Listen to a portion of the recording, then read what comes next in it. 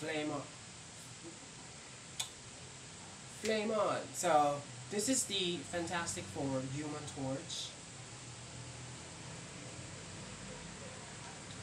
This is the Chris Evans version. This is the Human Torch Chris Evans version back in 2000s, 2003, 2004, 2006 film of the Human Torch. Yeah, this is not from the reboot.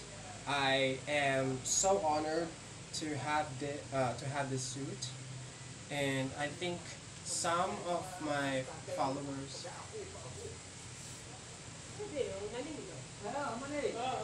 Some of my followers, I hate this neighborhood. I'm so sorry.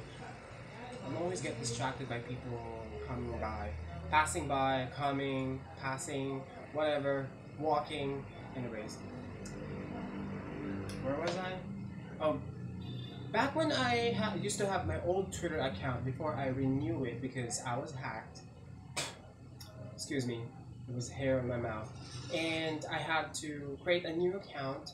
And I think this is one of the suits I have flaunted before. I think some of my followers love this Fantastic Four suit because they said it was sexy. Well, thank you very much. I appreciate it.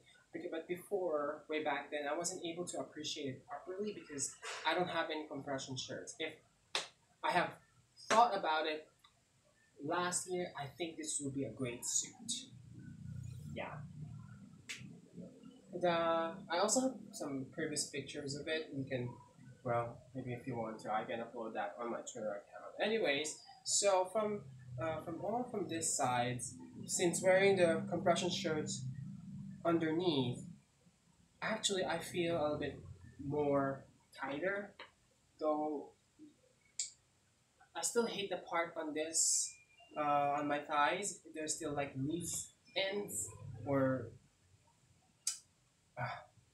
but when I used to wear this suit without the compression shirt, on this part near the armpit, it has loose ends on this one, but now you can see, no, doesn't have. Even at my back,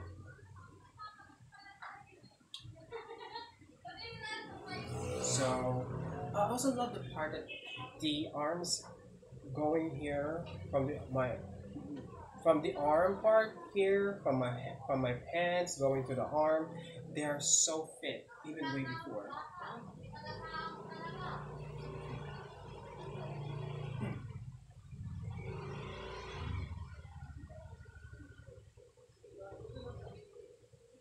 What the hell is going on?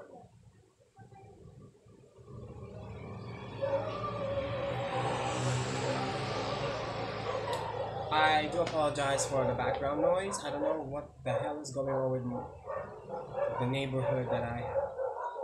So, going back, also I want to compliment the chest part because from the chest part here, from the Chris Evans Human Torch suit, you can see this underlining of the chest. Yeah, it looks like my boobs. Yeah, I have boobs like this. Yeah, but this is the chest part, and it looks like this is like a shadow.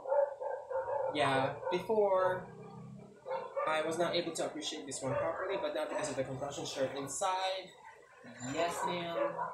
Yeah, yeah.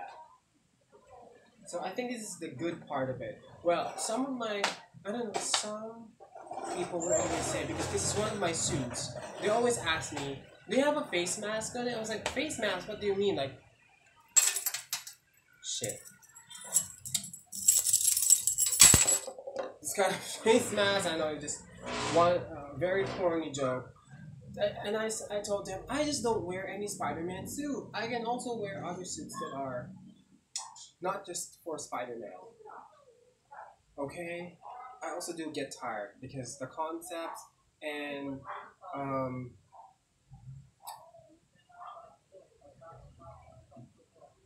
I would say the availability of the suits, I cannot guarantee it's a 100%. One thing that I don't like from this suit, by the way, as well, you can see my neck. It's very loose. When I asked the designer, why is it so loose? I don't have a face mask. This is not a Spider-Man suit. See? I look like a sweater. Anyways, so I think that's all for this Um, I will upload another set of videos maybe on Sunday for the feature foundation suit,